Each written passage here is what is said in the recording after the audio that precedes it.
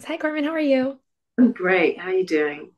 Doing great. So I really I love how this show one plays with the fact that he has a giant. I'm obsessed with kind of like the imagery that we get to see throughout the Mhm. show. But I also do love kind of her characters, like her motherly instincts. And wow, like yes, she's not like his actual mother. She still cares about him very deeply, and you can tell in the way that she's trying to protect him. And so, Mm. what was kind of the draw for you to be a part of this, and like what made you want to play her? Yeah, I mean, I wanted to play. I wanted to do anything in the show. Boots came to me and said, "Do you want to? I'd love you to play this character." And without really saying much more, I was like, I'm there. I'm doing it. I'm cool with that because I can tell.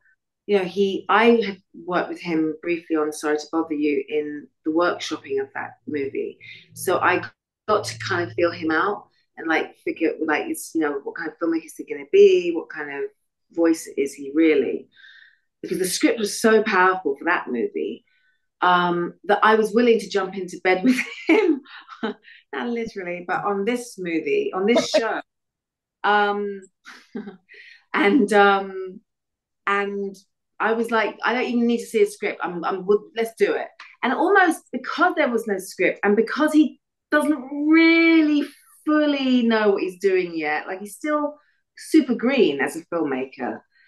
I think those qualities got me even more excited as opposed to got me scared. Because sometimes, like a first time film director or TV show maker or whatever it might be, it can be a really, really, really rocky boat because they don't, they might have good intentions, but they don't know how to, they don't really know how to make it come to Mhm. pass. And so, yeah, so to make that vision, come to become a reality is really complicated.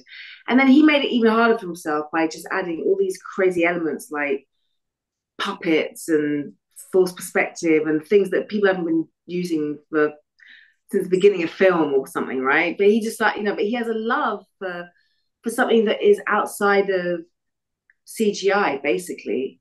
And Mhm. yes, this is kind of like it's not exactly the anti CGI movie or TV show, but it certainly uses it not nearly as much as it uses other techniques. And for that reason, it definitely is standalone.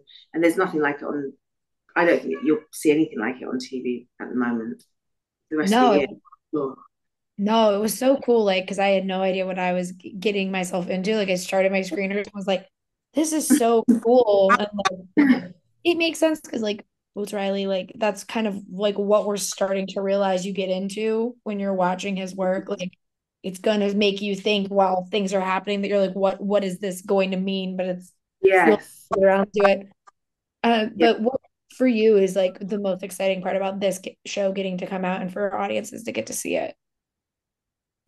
I mean, I suppose just the fact that you've got this really interesting subject matter and themes and ideas that Boots had a really particular and slightly out there sort of take on it all. Mhm. So I think it's exciting for the audience to sort of rethink or reimagine some of these ideas with these through this new perspective, through this new lens. And that's often the challenge with Hollywood is, it's so often similar kinds of people that get to tell stories, sometimes even on behalf of other people that should be telling their own stories.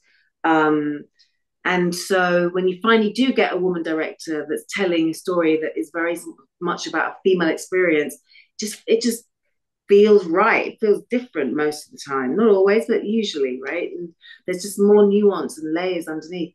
And I think the same of Boots telling the story of this 13-foot black kid in Oakland, while it's quite universal in the end, Mhm. like the way that you can experience the show, there's also enough specificity that only he could have told it the way he tells it. So I appreciate that about him for sure, and about I appreciate that about his just his courage to tell it his way um, with very little experience. Yeah, Well, thank you so much for talking with me. I really appreciate it. thank you.